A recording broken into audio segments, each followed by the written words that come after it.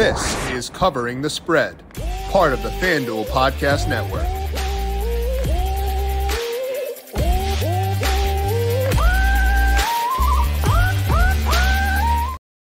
A new football season gets underway this week, but I'm not talking about the NFL. The English Premier League gets back underway on Friday, so it's time to break down the season, talk some futures, and get ready for match week number 1 by talking to Austan Cass of FanDuel Research, picking his brain on what he sees across the EPL for this year at FanDuel Sportsbook. This is Covering the Spread, a FanDuel Research podcast. My name is Jim Sonis. I am a managing editor at FanDuel Research, joined here as mentioned by Austan Cass. He is a senior editor for FanDuel Research. Check out Austan on Twitter at Austan Cass. Austan, a pleasure to have you back on the show for today. How has your, quote unquote, off season been for the EPL? It was really good. Yeah, just still a busy soccer summer, so I enjoyed that. But yeah, I'm ready for the league to get started. It just feels like there was no time off. Like, I know this is like a talking point for soccer players, like how stringent their schedule is, but like, when do they rest? Because I'm very curious about this. I don't know. That's a great question, because a lot of those top guys moved right from club season straight into training camps for the Euros or for their national team. And then if they go deep in that tournament, there's only really like 1 or 2 weeks maybe they could get off before they got to get going here for the league season. So it's definitely a big talking point, and probably a reason there's so many injuries in seasons after big international tournaments. But yeah, it's, as a fan, it's fun to have soccer all the time, but I definitely worry about the players. Absolutely. But hey, it's back in our lives beginning this week. First match is on Friday. So for today, we're going to go through the futures markets with Austan. We'll talk about off-season changes, anything that's shifted or hasn't shifted across the off-season.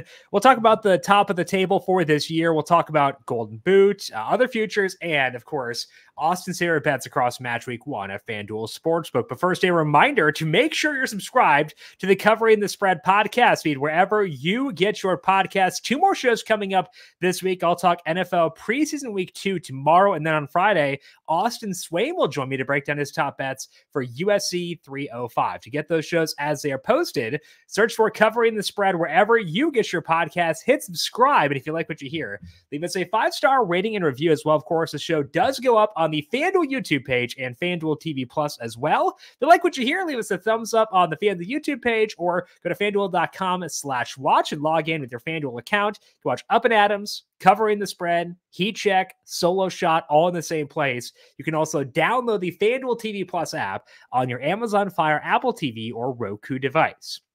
The dog days are here, and the coolest place to get in on the MLB action is FanDuel, America's #1 sportsbook, because this summer, FanDuel's hooking up all customers with a boost or a bonus daily. That's right.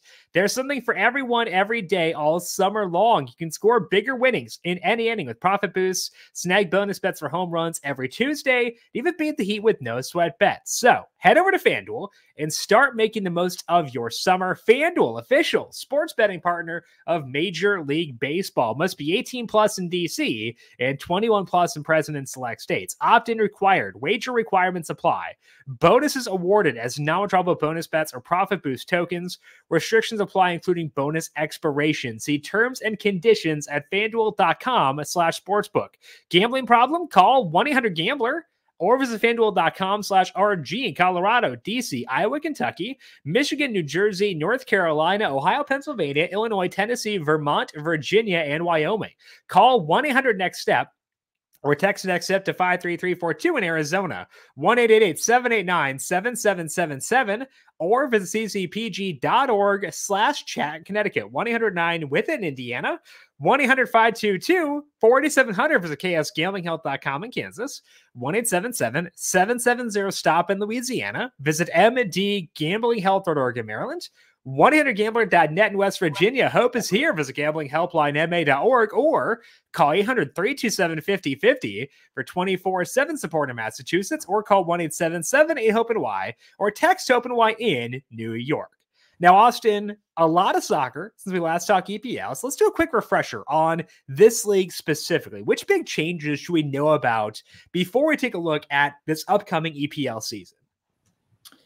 So transfer-wise, there really hasn't been too many huge moves. There's been activity. I'm not sure if The international tournaments this summer are part of the solar market, but the market is still open until August 30th, and I think we'll see some things happen. But with that said, there's still been 15 player transfers involving a Premier League team of at least $40 million, according to transfermarket.com. So things are happening. The three biggest moves in my eyes are Dominic Solanke moving from Bournemouth to Tottenham for $64 million. Manchester City sold Julian Alvarez to Atletico Madrid for $75 million. And Aston Villa sent Douglas Luiz to Juventus for $51.5 million. So those are all big moves. I think once the season gets going, I'm sure we'll be able to look back at a few and realize that, hey, those were actually pretty big moves, even though the money wasn't massive.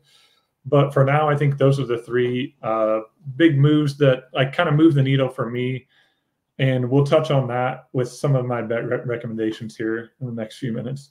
Okay, so not a ton of big movement, which means we can kind of look back to last year and remember that Man City had that come from behind win to win the title last year. They're plus 120 to win it this year. Sounds like all the key players are back for them.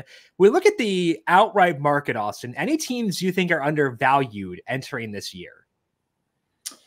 Yeah, so City have won 6 of the last 7, 4 straight. The last few years, they've ended up at plus money at various points of the season. And last year was one of those when Arsenal was, at one point it seemed like Arsenal was going to win the league. But if you just had a hard and fast rule of taking City anytime they were plus money, you would have come out very well over the last few seasons. Now, despite saying that, I'm actually going to tell you to back Arsenal at 165. Arsenal pushed City all the way last year. City eventually won the title by 2 points. So Arsenal have already shown that they're fully capable of going toe-to-toe with City over a 38-game league campaign. But there's 2 reasons I like Arsenal to finish the job this time around. One is their defense. They had the best defense in the league by a pretty sizable margin. They gave up 29 goals and 27.9 expected goals last campaign, with the XG data coming from FBref's model.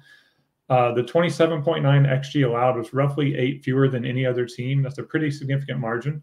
Prior to last season, the team that gave up the fewest XG had won 6 of the last 7 titles. It's actually Man City all 6 of those times. With Arsenal returning all their key players defensively, I think they have a great shot to have the league's best defense again. And the other reason I'm back on Arsenal is because I think there's a chance City takes a small step back this year. The loss of Julian Alvarez, which I just talked about, I think he's a pretty big piece for them. He started 31 of their 38 league matches, had 11 goals and 8 assists. He's a very good player, can play in a variety of roles, but he's also like a top-tier backup striker for Holland, Erling Haaland. And I just think in general, I think his loss is going to be felt a little more than what people are thinking, just because City are such a machine and they've shown in previous years that it almost doesn't matter who's injured, who they have, who they've sold. They just find a way to get it done. So with all that said, I think there's a chance that City, who currently actually have a profit of $91 million this transfer window, there's a chance they go out here in these next 2 weeks and make a big signing to replace Alvarez. And I think that's definitely baked into these odds here. And they probably should overall be a slight favorite, but I think it should be a little closer than plus 120 and plus 165. So I see some value in Arsenal.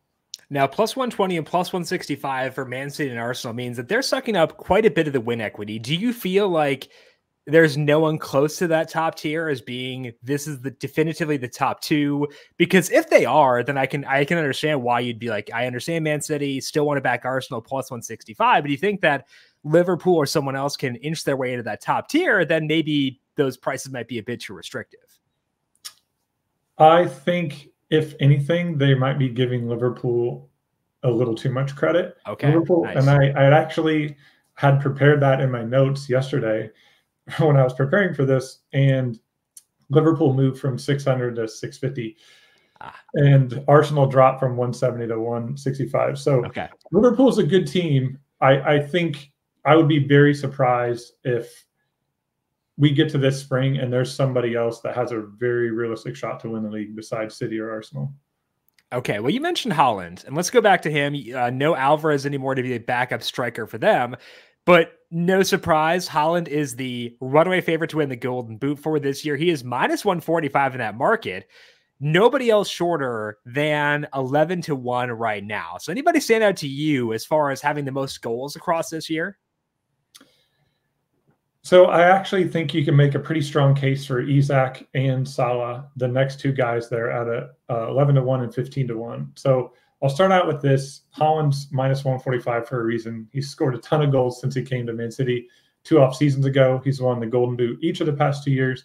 He's probably going to win it again if he stays healthy. He has 63 goals in 62 league starts. His out of this world.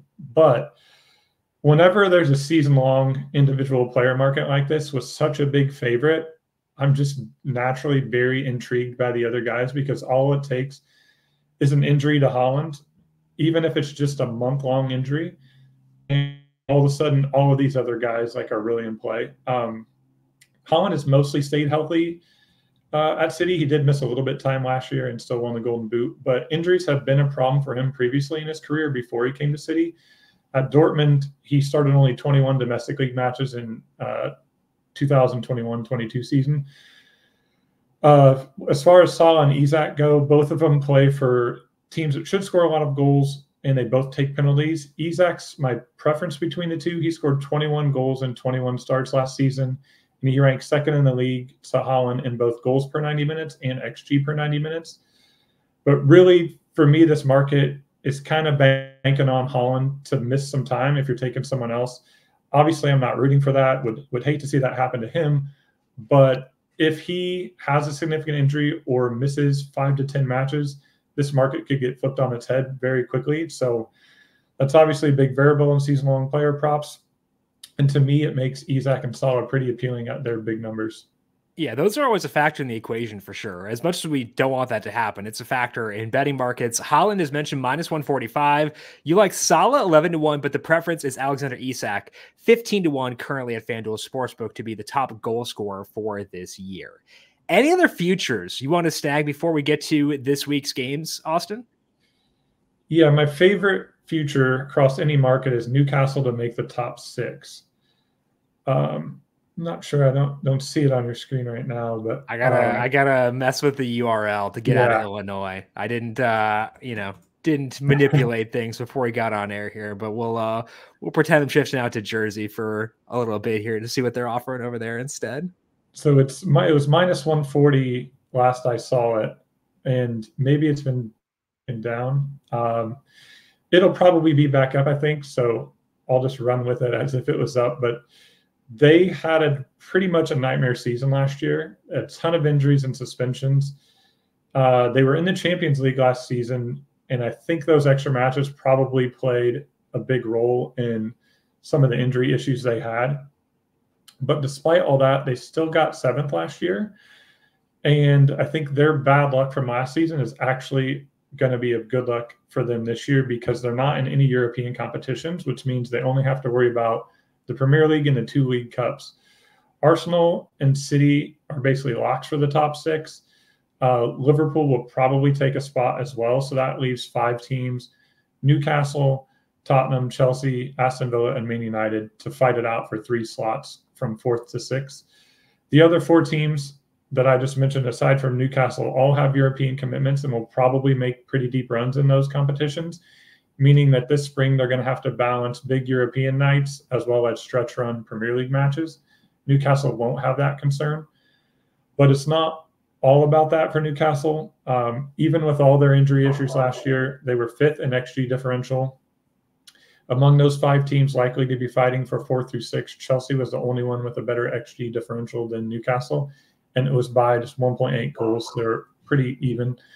So Newcastle check a ton of boxes for me. They're good. They have a schedule advantage on their main competition. They have a big home field advantage for their home matches.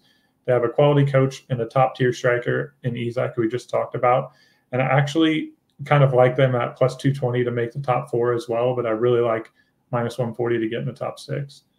Okay, so you mentioned the top 4 number, and I think I did. Yeah, I got the top 6 eventually. I typed in New York as opposed to New Jersey to try to mess with the URL. I definitely know what the state abbreviations are for different states. Good job, Jim. But the Newcastle one you were talking about is still minus 140 for them to get inside the top 6, as you were alluding to. And then the top 4 finish you mentioned was plus 220 for them. Now, is the reason you went with the top 6 market because you've got kind of 2 spots already occupied by Man City and Arsenal, where it's like, I don't really think I can justify them working their way into 1 out of 2 slots? What was the thought process for you in dipping down to the more forgiving market? Mostly dipping down to the more forgiving market, but also there's a chance.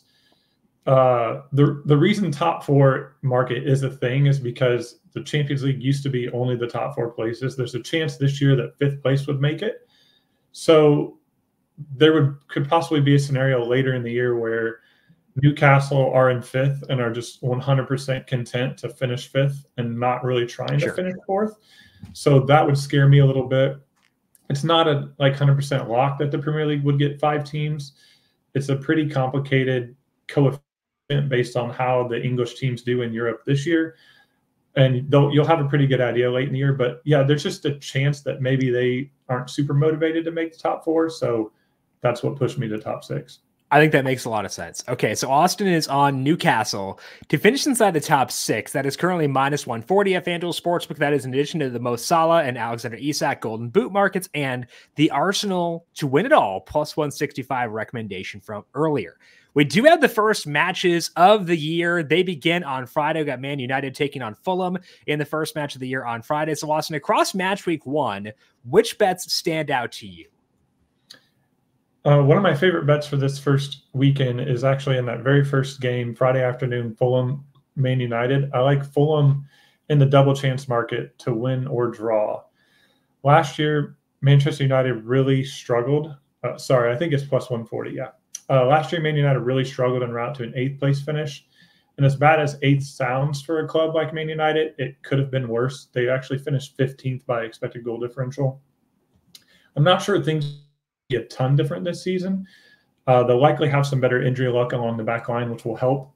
But they've got a lot of the same players in midfield and attack, and they also have the same manager. Fulham, meanwhile, was actually 1 spot better than Man United by XG differential last season. They played United tough both times they faced each other.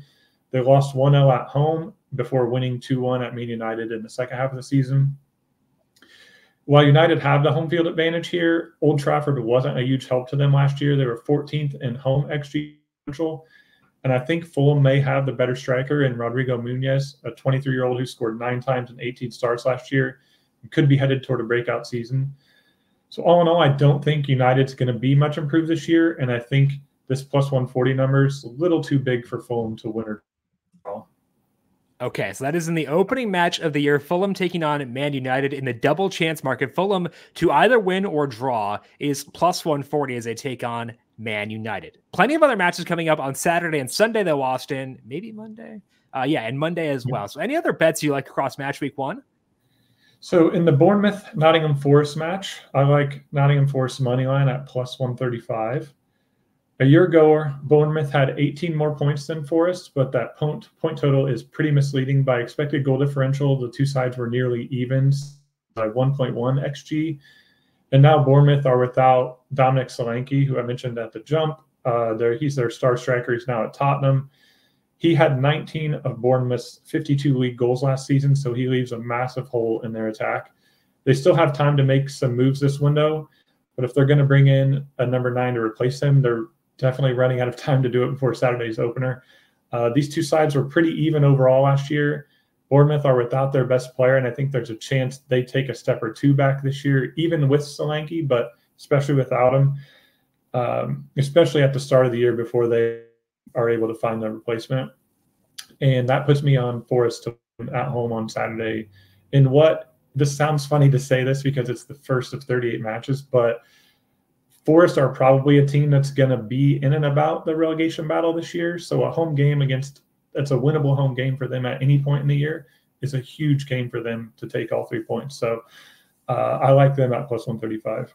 It's objectively very fun to have an opening match that matters like to that extent. Like I know how complicated relegation be to like bring to other leagues, but like the idea that a week or a week 1 match could matter that much is super, super interesting to me. It's really awesome. And I think it happens at the other end of the table as well. Man City have been so just amazingly good these last handful of years that if you're Arsenal, it feels like you almost can't slip up. Like they play at home against Wolves, and if they lost that game, it would be like, and I guarantee you all their fans would think, uh-oh, like, did we just lose the title? And it's like, obviously you didn't, but like that's the standard that Man City have set. So the way they have it, their system set up, I think it's really, really fun. And it's actually probably similar to NFL where it makes it seem as if every game is very important. Well, if Man City were to have a slip up like two or like that or two this year, we're not going to complain at that Arsenal future as well. That's okay, true. So the match week 1 bets Austin likes are the Nottingham Forest money line, the 3-way money line in 90 minutes plus stoppage time, plus 135. And then, of course, going with the Fulham to win or draw in the opening match, plus 140 against Man United. That's all that we have here for today to break down the opening week and the futures market in the EPL. Again, you can find Austin on X at AustinCast. Check out his work over at FanDuel Research, where he is a senior editor. Austin, appreciate the time as always. Enjoy the opening slate of the EPL. We'll talk to you once again in the very near future. Sounds good. Thank you, Jim. All right, again, Austin is on X at AustinCast. I am on X at Jim Sonis. You can find FanDuel Research on X at FanDuel Research. Tomorrow, talking NFL preseason week 2, UFC 305 on Friday as well. So a good week of shows. Make sure you're subscribed to get those as they go live. This has been Covering the Spread, a FanDuel Research podcast.